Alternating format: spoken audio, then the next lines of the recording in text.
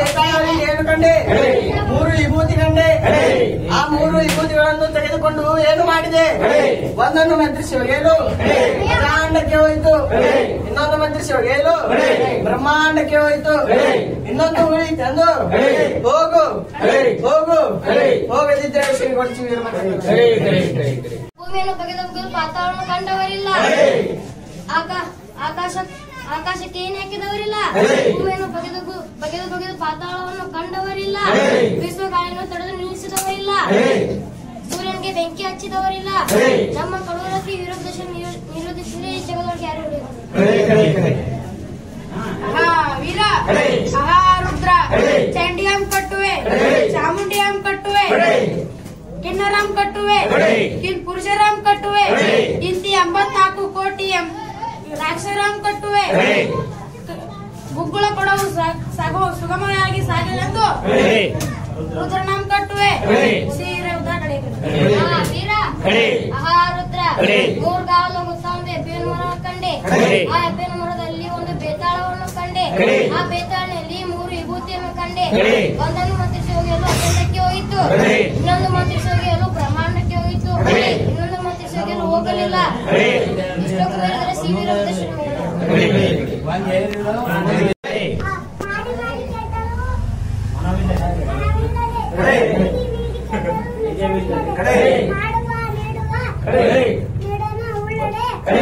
ಕೂಡಿಕೊಂಬ ನಮ್ಮ ಕೂಡಲ ಸಂಗಮ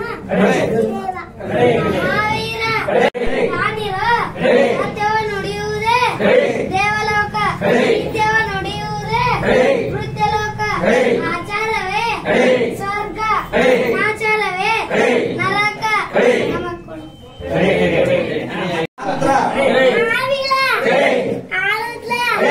ಮಾಡಿ ಮಾಡಿ ಕೆಟ್ಟಲು ಮನವಿಲ್ಲದೆ, ನೀಡಿ ಕೆಟ್ಟಲು ನಿಜವಿಲ್ಲದೆ, ಮಾಡುವ ನೀಡುವ ಇಸಗುಣವುಳ್ಳದೆ ಕೂಡಿಕೊಂಬ ನಮ್ಮ ಕೂಡಲ ಸಂಗಮ. ಏಳು ಎಳೆಯ ಸುಣುದ ಕುಮಾರನೇ, ಏಳು ಎಳೆಯ ಶಿವನ ಸುತನೇ, ನಿನ್ನನ್ನು ನಂಬಿದ ಭಕ್ತರಿಗೆ ಕಂಗಟ್ಟು ರಣ ಹರಿಗೆ ಜಗಳದ ಕಡೆ ಶಸ್ತ್ರ, ಹನುಮನ ಗಂಡ ಉದ್ದಾನ ವೀರೇಶ, ಗದ್ದಿಗೆಯನ್ನು ಬಿಟ್ಟು ಹೊದ್ದು ಬರೆ ನಮ್ಮ ಶ್ರೀ ವೀರಭದ್ರ. ಶಕ್ತಿಯುತ ರಾವಣನನ್ನು ಶಕ್ತಿಯಿಂದ ಶೋಧಿಸಿದ ನಮ್ಮ ಗಣೇಶ ದೇವರು ಸಕಲ ಸದ್ಭಕ್ತರು ಕೇಳಿದನ.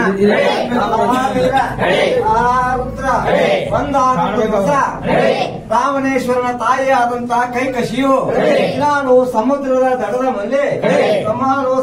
ದಡದ ಮೇಲೆ ಮರಳಿನ ಈಶ್ವರ ಲಿಂಗವನ್ನು ಮಾಡಿ ಪೂಜಿಸುತ್ತಿದ್ದಳು. ವೀರ ರುದ್ರ ಇಂತಪ್ಪ ಸಮಯದಲ್ಲಿ ಸಮುದ್ರದ ಅಲೆಯು ಬಂದು ಮರಳಿನ ಲಿಂಗವು ಕೊಚ್ಚಿಕೊಂಡು ಹೋಯಿತು. ರುದ್ರ ಕೋಪಗೊಂಡು ತನ್ನ ತಾಯಿಗೆ ಶಂಕರನ ಆತ್ಮಲಿಂಗವನ್ನೇ ತಂದು ಕೊಡುವೆನು ನಿನಗೆ ಎಂದು ವಚನವನ್ನಿತ್ತನು. ರುದ್ರ ಅದರಂತೆ ಶಂಕರನನ್ನು ಕುರಿತು ಘೋರವಾದ ತಪಸ್ಸನ್ನು ಆಚರಿಸಲಿಕ್ಕೆ ಹಾಕ್ತಿದನು. ರುದ್ರ ಅದು ಹೇಗೆಂದರೆ ಕೈಲಾಸ ಪರ್ವತವನ್ನೇ ತನ್ನ ತಲೆಯ ಮೇಲಿಟ್ಟುಕೊಂಡು ತಪಸ್ಸನ್ನು ಆಚರಿಸಲಿಕ್ಕೆ ಹತ್ತಿದನು. ರುದ್ರ ಇತ್ತ ದೇವೇಂದ್ರನು ಇವನು ಪರಮೇಶ್ವರನ ಆತ್ಮವನ್ನು ತೆಗೆದುಕೊಂಡು ಹೋದರೆ ಕೈಲಾಸದಲ್ಲಿ ಏನು ಉಳಿಯುವುದೆಂದು ಅವನ ಬುದ್ಧಿಗೆ ಮಂಕು ಬರುವಂತೆ ಮಾಡಿದರು. ಕೂಡ ಹತ್ತಿದನು. ಇದನ್ನು ಕಂಡ ದೇವೇಂದ್ರನು ಪಾರ್ವತಿಯೇ ಕೈಲಾಸವನ್ನು ಬಿಟ್ಟು ಹೋದರೆ ಕೈಲಾಸದ ಗತಿ ಏನೆಂದು ಆಗ ಪಾರ್ವತಿಯ ಕಾಳಿಯ ರೂಪವನ್ನು ಧರಿಸುವಂತೆ ಮಾಡಿದರು. ರುದ್ರ ಆಗ ನಾರದ ಮುನಿಯು ರಾವಣೇಶ್ವರನ ಎದುರಿಗೆ ಬಂದು, ಎಲೈ ರಾವಣೇಶ್ವರನೇ, ನಿನಗೆ ಪರಮೇಶ್ವರನು ಪಾರ್ವತಿಯನ್ನು ಕರುಣಿಸಿಲ್ಲ, ರಾಕ್ಷಸಿಯನ್ನು ಕರುಣಿಸಿದನು, ತಿರುಗಿ ನೋಡ ಎಂದನು. ರುದ್ರ ಆಗ ರಾವಣೇಶ್ವರನು ತಿರುಗಿ ನೋಡಲು ಪಾರ್ವತಿಯು ಕಾಳಿಯ ರೂಪವನ್ನು ಧರಿಸಿದ್ದಳು. ರುದ್ರ ಆ ವೀರ ಇದನ್ನು ಕಂಡ ರಾವಣೇಶ್ವರನು ಪಾರ್ವತಿಯನ್ನು ಅಲ್ಲೇ ಬಿಟ್ಟು ಈಗ ಪಾರ್ವತಿ ಎಲ್ಲಿರುವಳೆಂದು ನಾರದನನ್ನು ಕೇಳಲು ರುದ್ರ ಆಗ ನಾರದ ಮುನಿಯು ಭೂಲೋಕದಲ್ಲಿ ಪಾರ್ವತಿ ಇರುವಳು ಎಂದು ಹೇಳಿದನು. ರುದ್ರ ಆಗ ಅಲ್ಲಿಗೆ ಹೋಗಿ ಅಲ್ಲೇ ಇರುವ ಮಂಡೋದರಿಯನ್ನು ಪಾರ್ವತಿಯನ್ನು ತಿಳಿದು ಆದನು.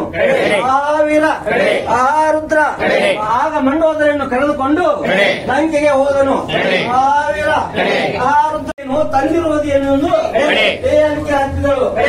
ಆ ವೀರ ರುದ್ರ ಆಗ ರಾವಣನು ನನ್ನ ತಾಯಿಗೆ ತಪ್ಪಾಯ್ತು, ತಾಯಿ ನನಗೆ ಏನು ತಿಳಿಯಲಿಲ್ಲ ಎಂದು ಈಗ ಇನ್ನೊಂದು ಹೋಗಿ ಇಸಿದುಕೊಂಡು ಬರೋಣೆಂದು ಮತ್ತೆ ತಪಸ್ಸಿಗೆ ಕುಳಿದನು ಶಂಕರನನ್ನು.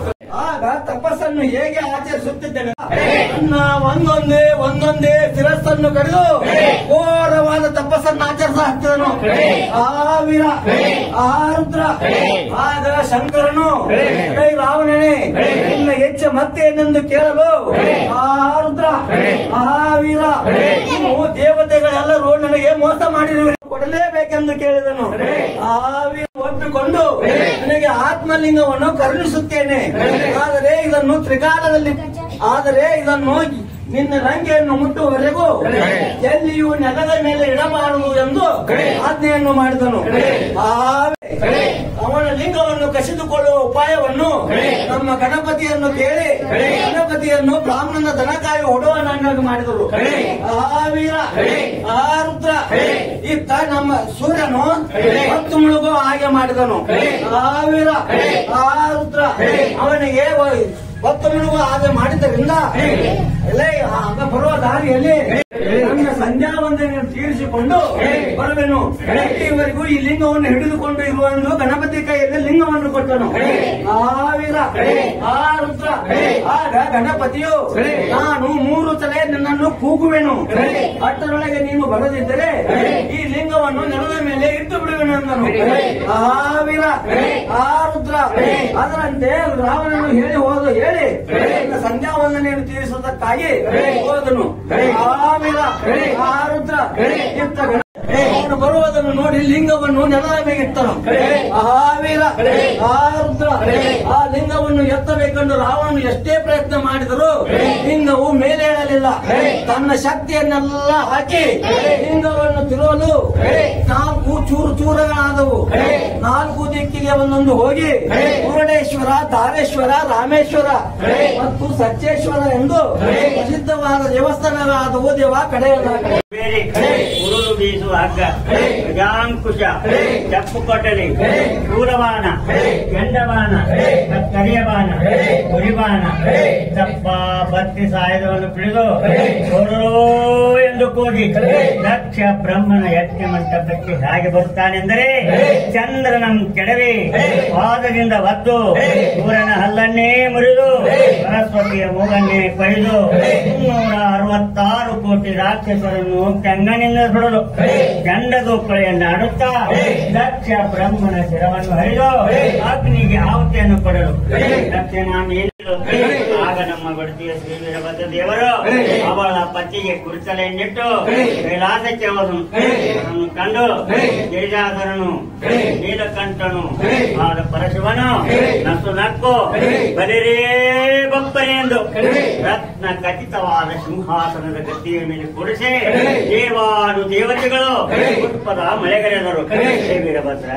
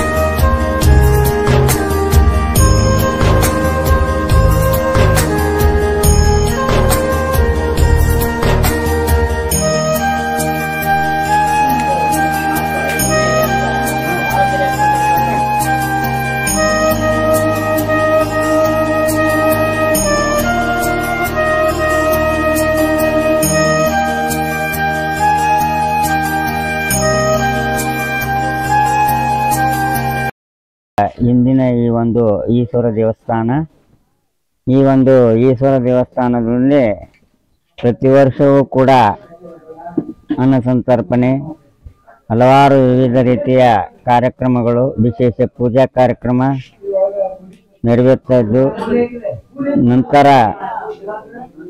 ದಿನದಿಂದ ದಿನಕ್ಕೆ ಬೆಳೆಯುತ್ತಾ ಬಂದು ಈ ಒಂದು ಕಾರ್ಯಕ್ರಮ ಯಶಸ್ವಿ ಆಗುತ್ತಾ ಬಂದಿದೆ. ಅದೇ ರೀತಿ 2002ರಿಂದ ಅನ್ನ ಸಂತರ್ಪಣೆಯ ಕಾರ್ಯಕ್ರಮ ಪ್ರಾರಂಭ ಮಾಡಿದ್ದೇವೆ. ಅದೇ ರೀತಿ ಪಂಚಾಮೃತ ಅಭಿಷೇಕ ಪ್ರತಿ ಅಮಾವಾಸ್ಯೆ, ಪ್ರತಿ ಸೋಮವಾರ ನೂರಾರು ಭಕ್ತರು ಇಲ್ಲಿ ಬಂದು ಈ ಪರಮಾತ್ಮನ ಸೇವೆಯಲ್ಲಿ ಬೆಳೆದುಕೊಳ್ತಾ ಇದ್ದಾರೆ. ಅದೇ ರೀತಿ ಈ ವರ್ಷ ಸುಮಾರು 22-23 ಅಂದಾಜಿನ ಈ ಒಂದು ಗುಗ್ಗಳೋತ್ಸವ, ಸಾಮೂಹಿಕ ಗುಗ್ಗಳೋತ್ಸವ ಕಾರ್ಯಕ್ರಮ ಮಾಡಬೇಕೆಂದು ನಮ್ಮ ಈ ನಿಂಗಾಪುರ ಪೇಟೆಯ ಸಮಸ್ತ ಸದ್ಭಕ್ತರು ಈ ಒಂದು ಕಾರ್ಯಕ್ರಮವನ್ನು ಹಮ್ಮಿಕೊಂಡಿದ್ದೇವೆ. ಕಾರಣ ಈ ಒಂದು ಗುಗ್ಗಳೋತ್ಸವ ಕಾರ್ಯಕ್ರಮಕ್ಕೆ ಮಹಿಳೆಯರು, ಪುರುಷರು, ತಾಯಂದಿರು ಕೂಡ ಪೂಜ್ಯರ ಸನ್ನಿಧಿಯಲ್ಲಿ ಈ ಒಂದು ಕಾರ್ಯಕ್ರಮ ನೆರವೇರ್ತಾ ಇದೆ. ಈ ಒಂದು ಕಾರ್ಯಕ್ರಮದಲ್ಲಿ ಸುಮಾರು 80ರಿಂದ 90 ಸಾಮೂಹಿಕ ಗುಗ್ಗಳೋತ್ಸವ ನೆರವೇರುತ್ತದೆ. ಕಾರಣ ಈ ಒಂದು ಕಾರ್ಯಕ್ರಮಕ್ಕೆ ಬಂದು ನೆರವೇರಿದಂತ ಭಕ್ತರಿಗೆ ಯಾಕೆ ಮಾಡ್ತಾರಂತಂದ್ರೆ, ಅವರ ಹಿಂದಿನ ಕಾಲದಿಂದಲೂ ಬಂದಂತ ಒಂದು ಪದ್ಧತಿ. ಆ ಪದ್ಧತಿ ಗುಗ್ಗಳೋತ್ಸವ ಅಂತಂದ್ರೆ ಬಹಳ ಅತ್ಯುತ್ತಮವಾದ ಗುಗ್ಗಳೋತ್ಸವ ಕಾರ್ಯಕ್ರಮ. ಈ ಕಾರ್ಯಕ್ರಮದಲ್ಲಿ ಪ್ರತಿಯೊಬ್ಬರು ಅಂದ್ರೆ ತಮ್ಮ ತಮ್ಮ ಮನೆಯಲ್ಲಿ ಇರತಕ್ಕಂತ ದೇವತಾ ಕಾರ್ಯಕ್ರಮಗಳಲ್ಲಿಯೂ ಕೂಡ ಇದೊಂದು ವಿಶೇಷವಾದ ಕಾರ್ಯಕ್ರಮ. ಈ ವಿಶೇಷವಾದ ಕಾರ್ಯಕ್ರಮದಲ್ಲಿ ಗುಗ್ಗಳ ಅಂತಂದ್ರೆ ಇದು ಬಹಳ ವೈಶಿಷ್ಟ್ಯವಾದ ಗುಗ್ಗಳ. ಈ ಗುಗ್ಗಳೋತ್ಸವಕ್ಕೆ ಪ್ರಮುಖವಾಗಿ 3-4 ಜನ ಪುರವಂತರು ಬಂದು ಈ ಕಾರ್ಯಕ್ರಮವನ್ನ ನೆರವೇರಿಸಿಕೊಳ್ತಾರೆ. ಈ ಕಾರ್ಯಕ್ರಮದಲ್ಲಿ ನೆರವೇರಿಸುವುದಕ್ಕಿಂತ ಮುಂಚೆ ಗುಗ್ಗಳ ಕೊಡ ಒಂದು ಕುಂಬಾರ ಮನೆಯಿಂದ ಗುಗ್ಗಳ ಕೊಡವನ್ನು ತಂದು ಅಲ್ಲಿ ದೇವಸ್ಥಾನದಲ್ಲಿ ಇಟ್ಟು ಅದನ್ನು ಪುರವಂತರಿಂದ ಕಟ್ಟಿದು ಸಿದ್ಧಗೊಳಿಸುತ್ತಾರೆ. ನಂತರ ಅದಕ್ಕೆ ಸಿದ್ಧಗೊಳಿಸುವುದಕ್ಕಿಂತಲೂ ಮುಂಚೆ ಈ ಗುಗ್ಗಳ ಕೊಡವನ್ನ ಯಾಕೆ ಮಾಡ್ತಾರಪ್ಪ ಅಂತಂದ್ರೆ, ಹಿಂದಕ್ಕೆ ಪಂಚಮುಂಡ್ರಾಸುರನೆಂಬ ದೈತ್ಯ ತಪಸ್ ಮಾಡ್ತಾ ಇದ್ದ.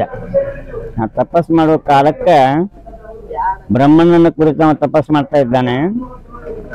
ಆ ಬ್ರಹ್ಮನ ತಪಸ್ಸಿಗೆ ಮೆಚ್ಚಿ, ಪಂಚಮುಂಡ್ರಾಸುರನ ತಪಸ್ಸಿಗೆ ಮೆಚ್ಚಿ ಬ್ರಹ್ಮ, ಏನಪ್ಪ ನೀನು ಏಕೆ ತಪಸ್ ಮಾಡ್ತಾ ಇದ್ದೀಯಾ ಅಂತ ಕೇಳ್ತಾರೆ. ಆ ಒಂದು ಸಂದರ್ಭದಲ್ಲಿ ಪಂಚಮುಂಡ್ರಾಸುರನೆಂಬ ದೈತ್ಯ ಏನ್ ಕೇಳ್ತಾನಂತಂದ್ರ, ಬ್ರಹ್ಮದೇವ ನನಗೆ ಯಾರಿಂದಲೂ ಮರಣ ಬಾರದು ಅಂತೇಳಿ ಅವ ವರ ಪಡ್ಕೊತ. ಅದಕ್ಕೆ ಆ ಬ್ರಹ್ಮದೇವರ ಆಗ್ಲಿ ಅಂತೇಳಿ ಆಶೀರ್ವಾದ ಮಾಡ್ತಾನೆ.